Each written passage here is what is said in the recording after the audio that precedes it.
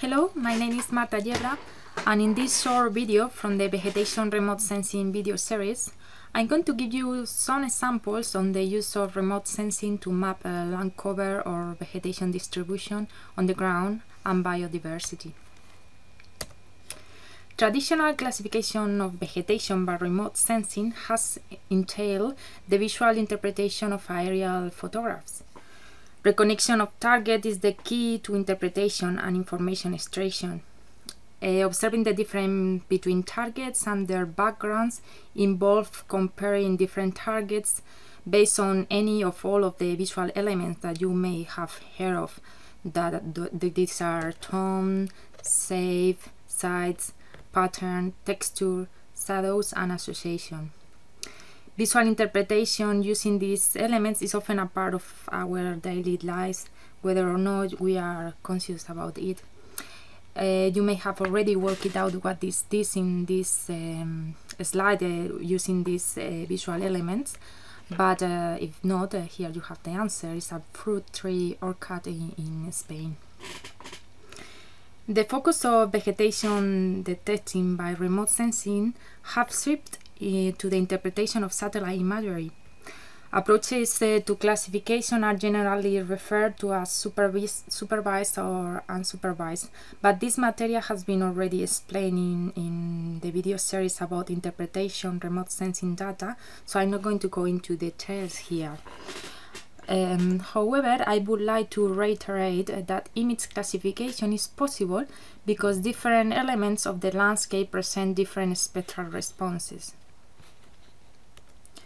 But even a same element or similar vegetation type, like for example crops, that have similar spectral curve with a significant minimum of reflectance in the visible portion of the spectrum and a maximum in the near infrared, have slight differences in the shape of the reflectance spectrum that are evident enough to be used to the identification of different crops, as you can see, for example, in the results of the classification of a various image of irrigated crops in San Luis Valley in the United States. The same applies to different tree or shrub species. Again, these species present similar spectral curve, but slight differences in the shape of the spectra that can be used for the identification of vegetation types. This is the base for mapping biodiversity and species distribution, for example. There are now new scientific approaches that integrate the spectral remote sensing approaches that I have just mentioned with phylogenetics and chemical composition.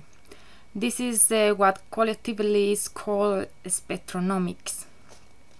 This slide shows an example of the organization of tropical plants based on these principles. Note that the differences in it, there are different leaf constituents here in this plot, and the differences in each leaf constituent contribute to the uniqueness of the species chemical fingerprints. So the Carnegie Institute at Salford University is being using a very high fidelity imaging spectrometer to map biodiversity based on this concept of spectranomics.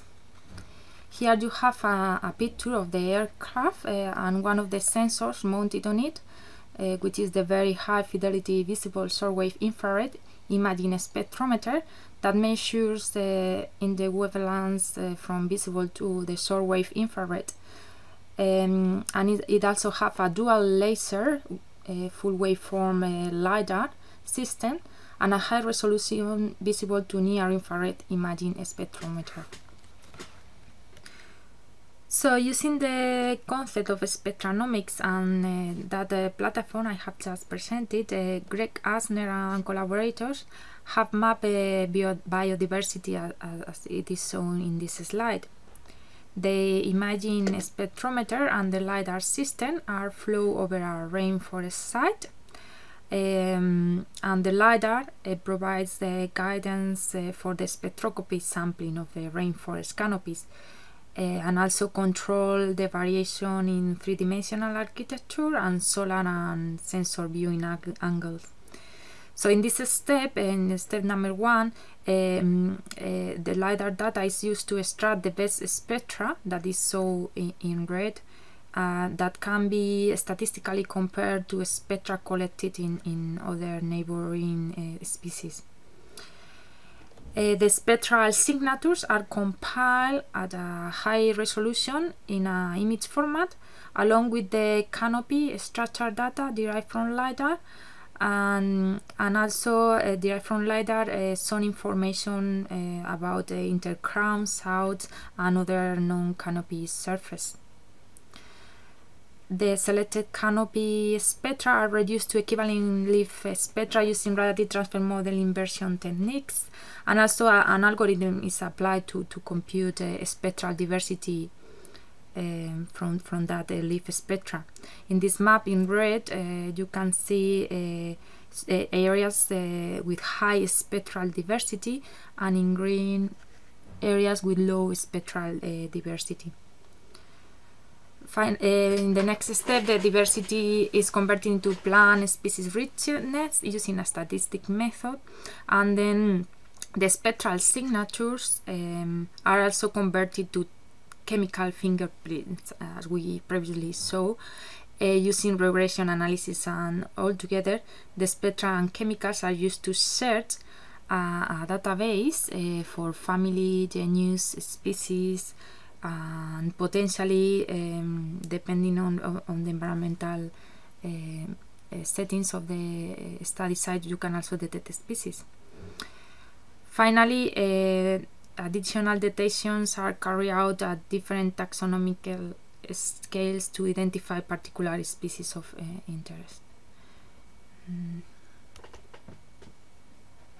In this slide, I saw an example of the hyperspectral cluster analysis of rainforest species based on their reflected light in the full range of the spectra. So instead of having the unique vegetation response curve, here we have colors that code from the spectral signatures of each species, with yellow, red showing high, and green, blue showing low reflectance.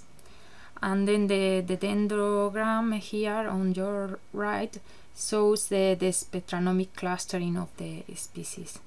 So it's really the principle is the same that an unsupervised classification.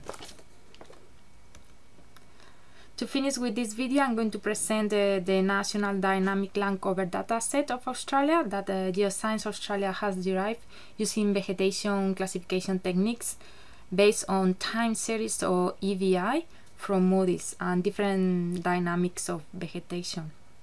The time series includes hundreds of snapshots of vegetation greenness for each pixel of its Moody's pixel area across the continent over more than 8 years period.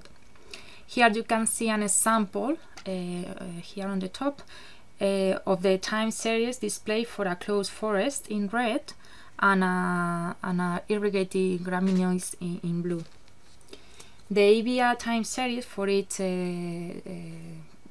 Moody's pixel area was characterized using 12 time series coefficients which describe the statistical, phenological, and seasonal characteristics of the land cover. And then a clustering approach again was applied to these 12 coefficients to define homogeneous regions with similar greenness dynamics over time. Regions that show similar greenness characteristics over time were assigned to the same land cover category. So in this slide, I saw an example of the phenology or changes over time of a crop area. The green fractional cover, as you can see, raised sharply as the crops mature and then remains high for a little time before a sharp drop in the green fractional cover after the crop is harvested. There is then an interval of 0 greenness here, which follows the fallow period. So time series analysis of the cropping phenology can identify a range of features. For example, the number of cropping cycles within a year, also the number of cumulative time of fallow periods, or the timing of crop cycles, whether these cycles happen in summer or winter, for example, and also the area under this curve that represents the crop green biomass.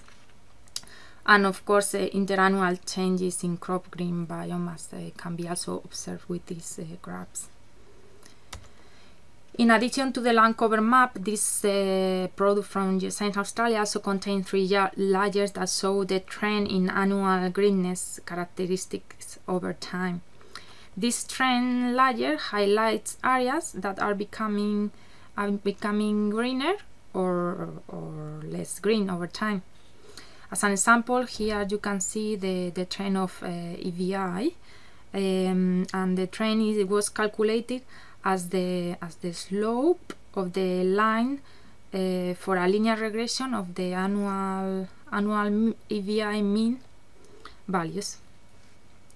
So the trend data can be used to identify, for example, areas where the vegetation is showing internal annual changes over time.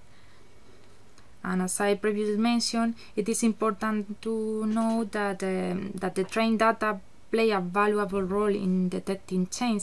However, additional data is required to identify which is the driver of that change in greenness. For example, an increase in greenness may represent an increase in the presence of invasive weeds rather than an improvement in productivity or condition. And just to finish this short video, I just leave here some other examples of global vegetation maps in case you want to explore them for your use in your projects of this course.